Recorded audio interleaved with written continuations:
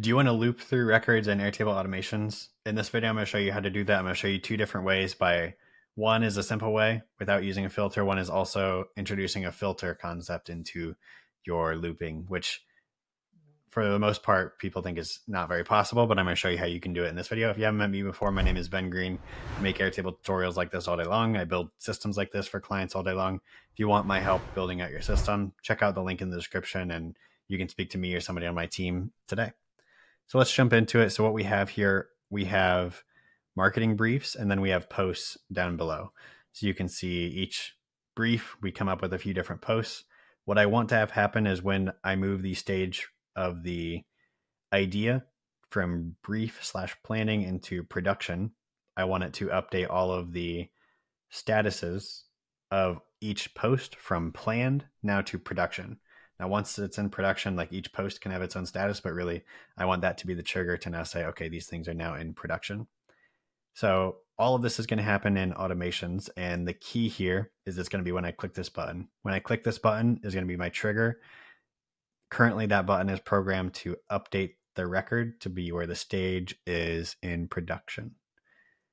So let's jump over to my automations now. What I'm going to do is I'm going to come in here and create a new automation. This is going to be move posts to in production. I'm going to add a trigger in here and say when a record matches conditions in my ideas table. That's where my briefs are currently being held. And I'm going to say where my stage is production. That's what my button does. When I click the button, it updates it there. I then want to, eventually I'm going to get to a repeating group. So let's just try it now. The simplest way to do this is we just want to update every single post to be that. So you can use your linked record field. From my understanding, you can use your linked record field here. And I could say, go find the posts. So repeat for every post and update the post record. So repeat for every post, just choose the linked record field. And then you're going to say update the current item. So for record ID, use the little blue plus. From current item, choose the ID. And then the stage status as in production. So this would work. This would be the simplest way to do it.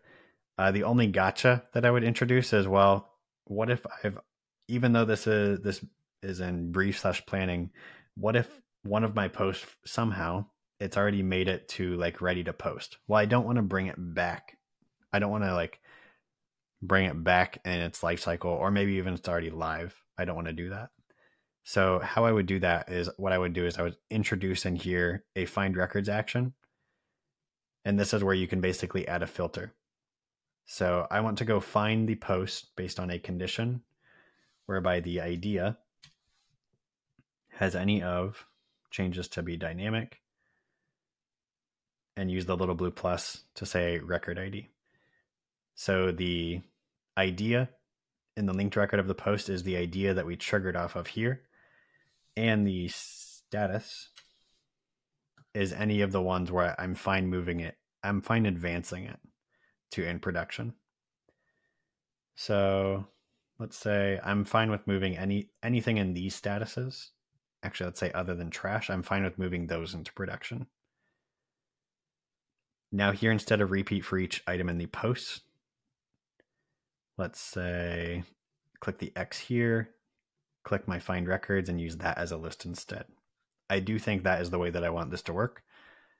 Let's come back here and see if I can get this to work. So let's say, just for fun, let's say that this one is actually already ready to post, and see if I move this to production, if we can get it to work. So it is going to take a little bit. Oh, not that slow, I guess. So that's how you get it to loop through those records. Again, I just turned that automation on, click move to production. You'll see it triggered off of the stage being updated to production, and it updated the status here. It looped through each of those status updates. So if you want to walk through of like this entire process here from ideas to briefs to production, I do have a video walkthrough where I'm going to show each of these processes. So if you want to know exactly how this was built, you could check out the video here, and I'm going to walk through, add an idea, move it to a brief, plan your content. Start assigning it to creators. I'm going to show that video here in the end screen. So go check out that video in the end screen right here. You can go click on it. I'm going to go through a walkthrough of this entire Airtable interface. If you thought this was interesting, I encourage you to go click on that video there in the end screen. I'll see you there.